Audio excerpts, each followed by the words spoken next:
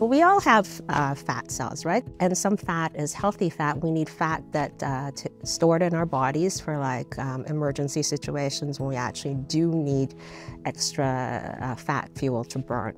However, if we store fat that is in excess of that storage capacity, then it gets stored in abnormal places, so location. It can go around the tummy, right?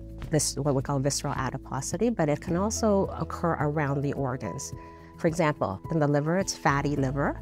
It can go around the kidneys, it can go around the pancreas, and lastly, around the heart. And around the heart, depending on where it's located around the heart, it can cause different types of heart disease. So if it's located around an artery that supplies the heart, it can cause plaques or hardening of the arteries, and those can rupture and cause a heart attack.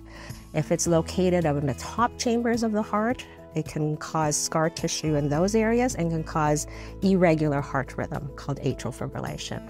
And lastly, if it's around the muscle of the heart, it can actually cause stiffening or fibrosis of the heart.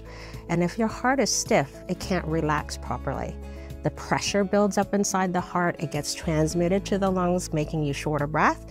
And if it gets severe enough, it can actually go into your legs and you can get swelling of the ankles, and you will be tired and short of breath.